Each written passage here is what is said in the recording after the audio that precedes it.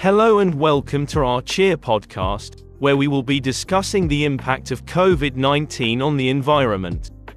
I'm your host Daniel, and I'm excited to have two young guests with us today to share their perspectives on this important topic.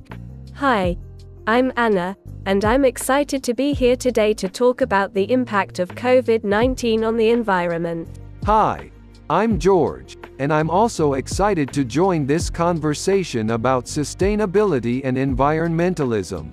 Thank you both for joining us today.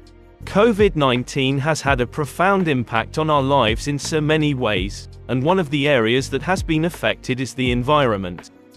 We have seen both positive and negative impacts on the environment since the pandemic started, and in this podcast, we will explore these trends in sustainability and environmentalism.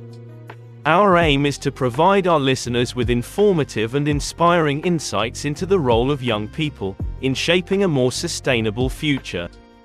We hope that by the end of this podcast, you will have a better understanding of the impact of Covid-19 on the environment and be motivated to take action towards creating a more sustainable world. So, let's get started.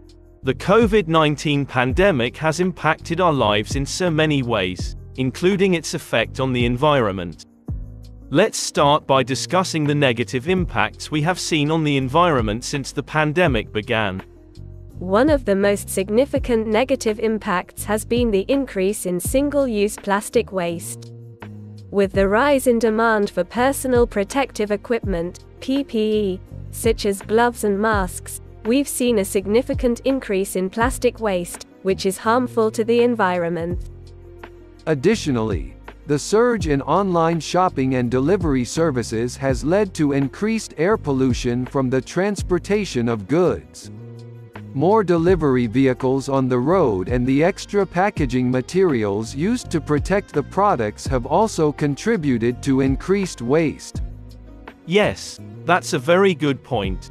Another negative impact we've seen is the decrease in public transportation use, which has led to an increase in personal car use, thereby increasing emissions and pollution. Now, let's talk about some positive impacts we've seen on the environment since the pandemic began. One of the most significant positive impacts has been the decrease in carbon emissions, due to reduced transportation and industrial activities. With so many people working from home and businesses closing or reducing their operations, there has been a significant reduction in greenhouse gas emissions.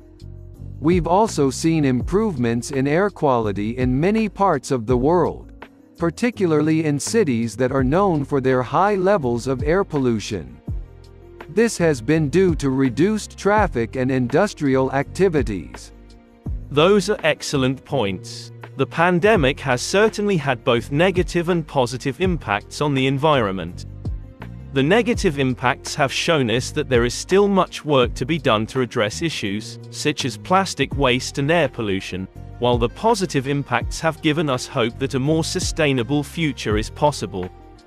Young people have an important role to play in shaping a more sustainable future. Let's start by discussing why it's important for young people to be involved in environmentalism and sustainability. Well, young people are the future. We will be the ones living with the consequences of the actions we take now to address environmental issues. We have a responsibility to take action and ensure that the planet we inherit is a healthy and livable one. Exactly. And young people are often the most passionate and creative when it comes to finding solutions to environmental problems. We have seen many examples of young people taking action to make a positive impact on the environment. Can you share some examples of young people who have taken action to make a positive impact on the environment? Sure. One example is Greta Thunberg, who is a well-known climate activist. She started the Fridays for Future movement, which involves students around the world striking from school to demand action on climate change. Another example is Boyan Slat, who founded the Ocean Cleanup, a non-profit organization dedicated to removing plastic waste from the world's oceans. He was only 18 years old when he started this organization. Those are great examples. So, how can young people get involved in environmental activism and advocacy? There are many ways young people can get involved. They can start by educating themselves about environmental issues and learning how they can make a positive impact in their own lives. For example, by reducing their use of single-use plastics, conserving energy, and choosing sustainable products.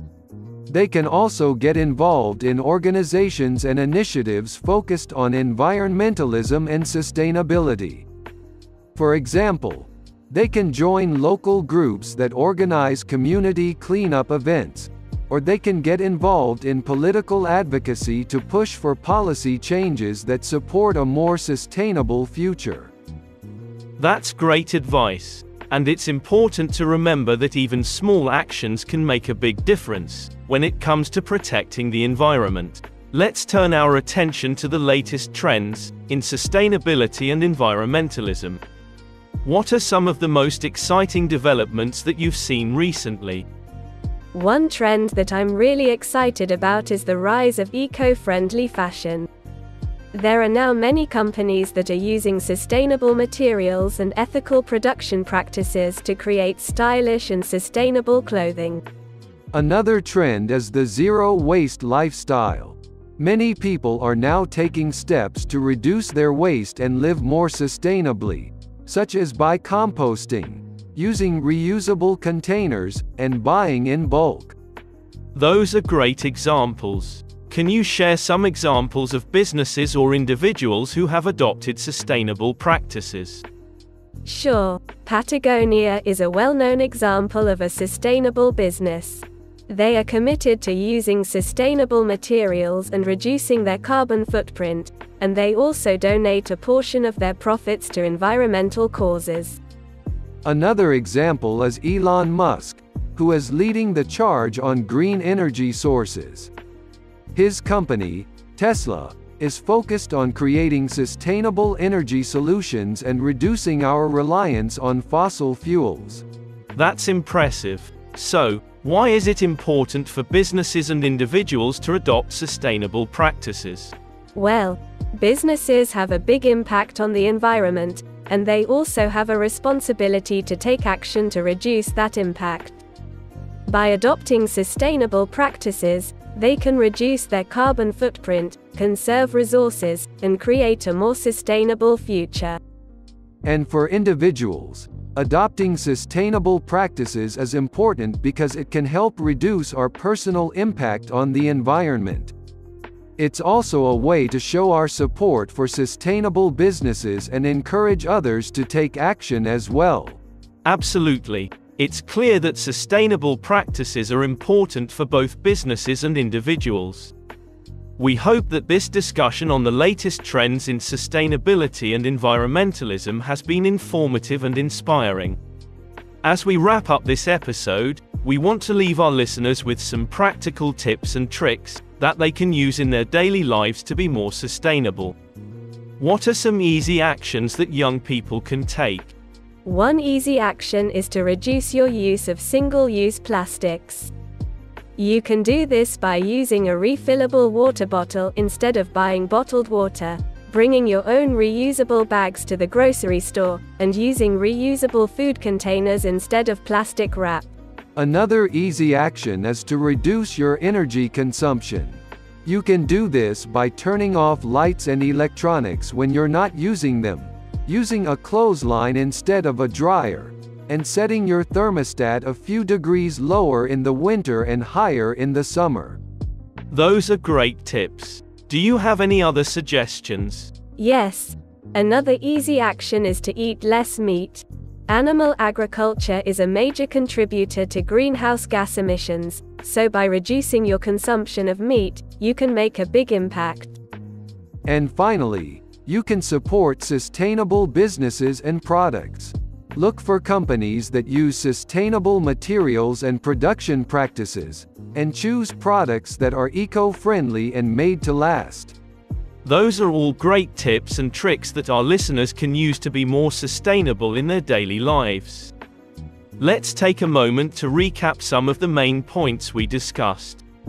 We talked about how the pandemic has had both positive and negative impacts on the environment, including increases in single-use plastic waste and air pollution, but also decreases in carbon emissions. We also talked about the importance of young people's involvement in environmentalism and sustainability, and shared examples of young people who have taken action to make a positive impact on the environment.